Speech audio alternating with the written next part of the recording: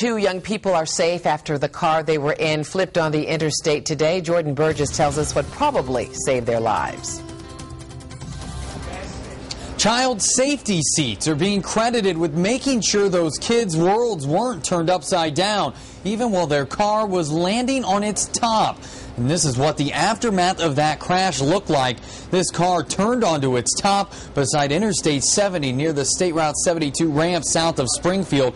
A 3-month-old and a 4-year-old were in the car with their mother. They weren't hurt because they were in safety seats. Their mother was taken to community hospital but only had minor injuries. Troopers say a semi sideswiped their car as they were headed from Indianapolis to Virginia as part of a big move. Family members driving a car in front of them say they know what kept those kids safe. Look at that car and then look at this little gentleman right here. And this right here should let you know you got to keep him in the safety belt. So there's not a scratch on him. He's fine. So safety seats protected this family's precious cargo, but how do you know if your safety seat can hold up to a crash like that? Tonight at 5, we'll tell you about some people who will check your safety seat for you. Jordan Burgess, 2 News on your side.